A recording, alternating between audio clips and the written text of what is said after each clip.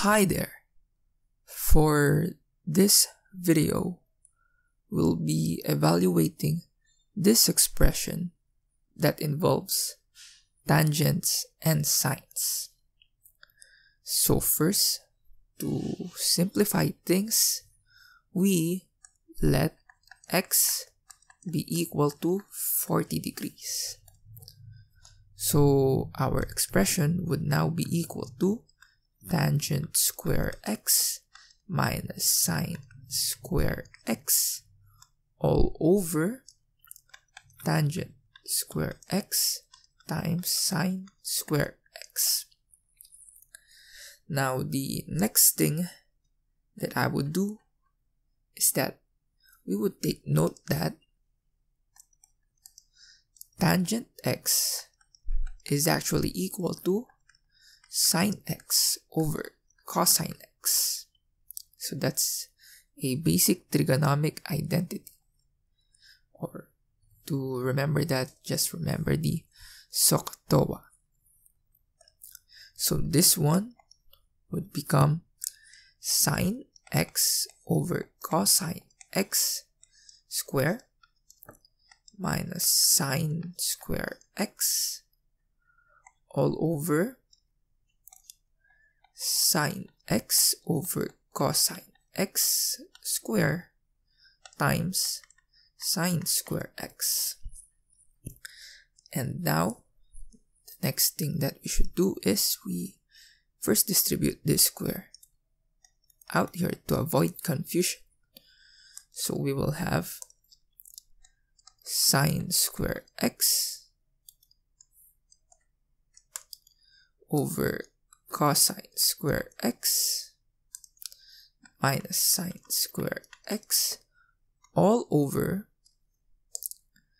sine square x over cosine square x times sine square x. So let's put this identity out here at the upper right corner, so we would remember that one. And so the next thing that I can do is I can actually multiply cosine square x in the numerator and cosine square x on the denominator to cancel out this one. So by that I mean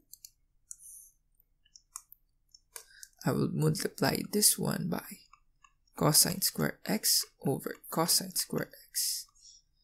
And note that we can do that since cosine square x over cosine square x is just like a number over the same number, which we know to be 1.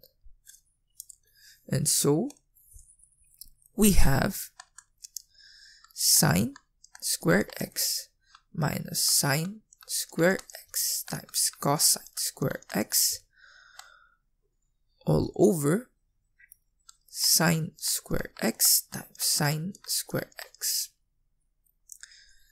Now the next thing that I would do out here is I can factor out this sine square x outside. So by that we will have sine square x times 1 minus cosine square x all over sine square x times sine square x. And now note that this 1 minus cosine square x is actually equal to sine square x.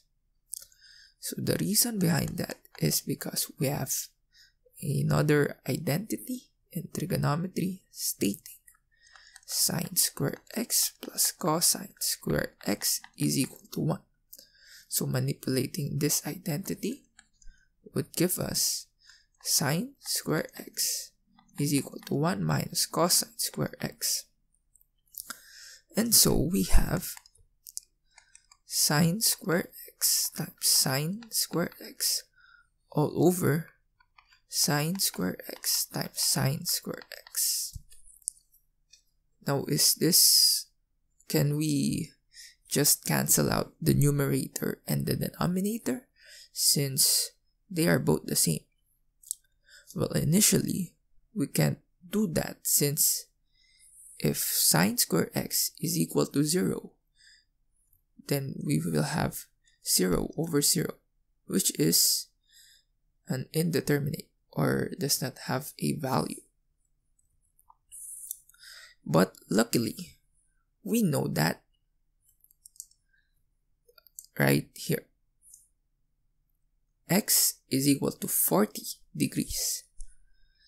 So that means that this one is equal to sine square of 40 degrees times sine square of 40 degrees all over sine square times 40 degrees times sine square of 40 degrees.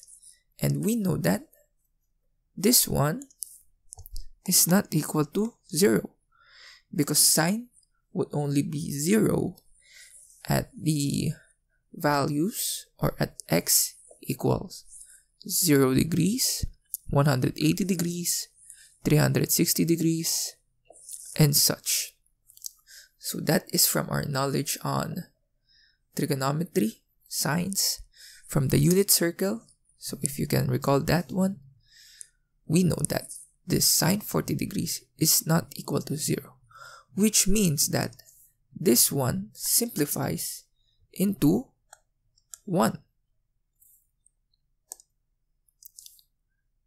And this one is actually the answer for this problem. So we were able to simplify the given expression into just 1.